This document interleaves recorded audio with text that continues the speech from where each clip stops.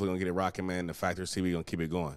Nah, man. So, man, this week, how you feeling, man? You know, what you want to kick it off with? What you thinking, man? Man, you know me, man. It has to do with entertainment. It's entertainment, it's business, it's industry, but this situation, man, at the Super Bowl, man, when Super Bowl after party, when your boy Russell Wilson and his wife Ciara, flat out embarrassing. They left the party a little early. Oh, embarrassing. They left it a little early, man. And what happened? Drake was announcing Future or something like that, So right? Drake threw an after party. He's going to there to perform. And it's just funny. This is just how life is. I'm going to get to it. But Drake's performing. And as Ciara and Russell's walking out, you can literally hear Drake shouting out Future, bigging him up, you know, putting extras on. You know how Drake is. My brother, my favorite partner to perform with. Man, the world, he just poured it on. As he's pouring it on, Ciara and Russ is walking to the car. Embarrassing. Now, my thing is, you guys are separated for so long, you're remarried. At first, when I thought about it, I was like, oh, man, she's acting bitter. You know, anybody can say that. That's an easy answer. One of my things is, I think it's a publicity stunt. Because it was too perfect time. And I don't see you being mad, being married, being in love, or whatever it is. Future's, he's literally at a show. You guys are both in the industry. You're going to cross paths. So her just leaving, oh, that was not a good look. And it was actually just, it's just, life is so funny. They're walking now trying to remain calm. In the background, you hear Drake, my brother, man, the best performer, the world. And it's like, dog, you guys just leaving. It's high-key embarrassing, man. Like, as a man, as Russell Wilson, old dude boy, yes, dear, let's go. And then Ciara, everyone claims she's so unbothered, you know, and she's moved on and she this and that. And you let a man run you out. If me and my wife would have been there having drinks, partying, dancing, like we balling out. Yeah, that's it. Like, you know, it is what it is. You know, you guys have a kid together, but the way you guys just run, like, it's embarrassing to me. I'm so sick of Russell Wilson, bro. Like, he needs to grab his cojones and he needs to stand up as a man. For real. Because I would have been like, we ain't going nowhere. We're balling too. We having money too. I don't care about listen, you can be humble all your life, but okay, baby, let's go. You got to go. stand tall. And if you guys are married, and if you guys have both moved on from your last situations, marriages, relationships, and you guys are together, you guys are not only celebrities, you guys are also wealthy people. Like, nobody's going to move this mountain. So it's just more of, I think, it being either her being worried about it too much or it's just too little, because I can't see any in between when it comes to something like that. You guys are both in the industry, so it's not like by mistake. It's not he's stalking you. It's not like you popped up on him. You guys went to a party, an after party for the Super Bowl. Russ is a quarterback. Future is an artist, a rap star. So it's kind of like you got to be kind of logical with it, you know, and them leaving like that and having Drake in the background, flat out, that just set it off, man. That I laughed so hard at that, and people might not even laugh. You just got the irony. It's just, you know, we're leaving because of this guy, and Drake is shouting them out. I saw some people, you know, saying, oh, well, she's not bothered. That's a grown-up thing to do. And then I saw some people who was like, you know, she still loves him.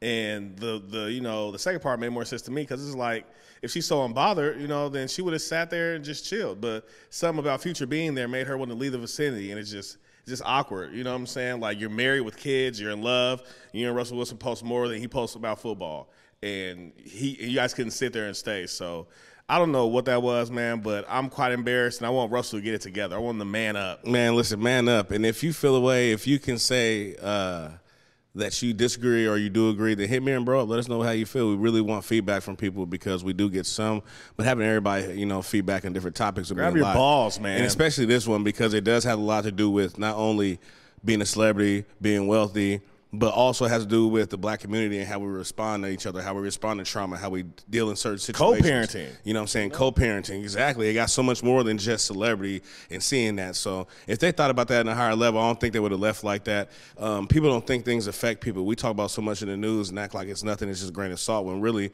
it affects us. And we start to not, if think like it, then it's trend things that are trendy, and we start to do certain patterns that are like it. But that situation, like I said, was weird to me. So that's how I wanted to kick it off, because it was bothering me, man. It's just so much going on, Super Bowls up and down, and it's like, dog, you guys want to do this? This is what you want to do, Russ? Not only you stunk it up this year, you want to let your backbone just fall apart, huh? A little backbone gone, huh? A little courage from Walgreens. Go buy some courage. Huh? I feel you, man. I totally respect that. Switching gears though, speaking of staying still in the same, you know, Super Bowl type feel. During the weekend, you know, had all types of parties and events. Kodak Black was shot during one of the parties, and it was at Justin Bieber's party. and no fatalities, which is a good thing. There was multiple people shot though, but I have an issue with it, and it's so funny because comedian Carlos M spoke on it as well. And my issue is that there's been no arrest, there's been no news on it. But if Justin Bieber was shot at Kodak's party, to me, it'd be a whole uproar. The thugs are out. Listen, we need to arrest people.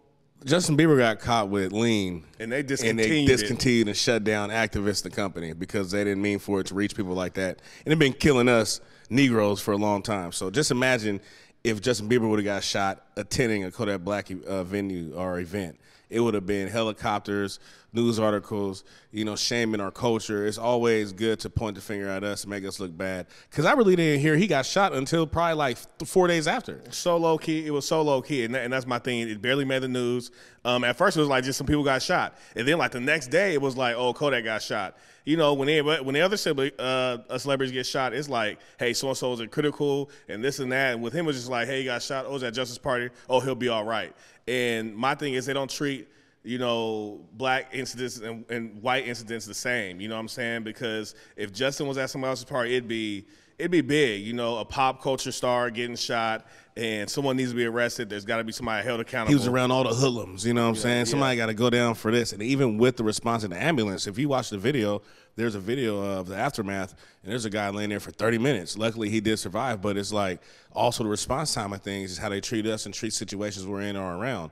But for sure, it would have been a totally different story or headline if Justin Bieber was shot instead of Kodak Black at Kodak Black's event. Exactly. And just because it's Justin Bieber's, they're going to keep it low-key. Hopefully he doesn't get any lawsuits against him or anything like that. You see what happened with Travis Scott. He's still, I don't even know if he'll be able to fully recover. He is a powerful dude. He has a lot of good following, but he also has this thing. It's going to take a while to shake because people are putting this on him because of what happened at his concert. But I think that it would definitely be another way around if it was the other way around. Ain't no way around it. A white guy gets shot at a black party. The hoodlums came out to play, and they're going to put the finger dead at us. I know, man. And that's some I feel like I needed to speak on because, like I said, it would have been totally different if it was somebody else, getting injured at a party. It would have been – we've had those situations where, worlds have crossed paths and it's an issue because, you're in somebody else's world and, you're not supposed to be around them or that's not how you live your life, So – I agree with that, man. But also this past weekend, everybody want to be a nigga until it's time to be a nigga. Rest in peace, Paul Mooney.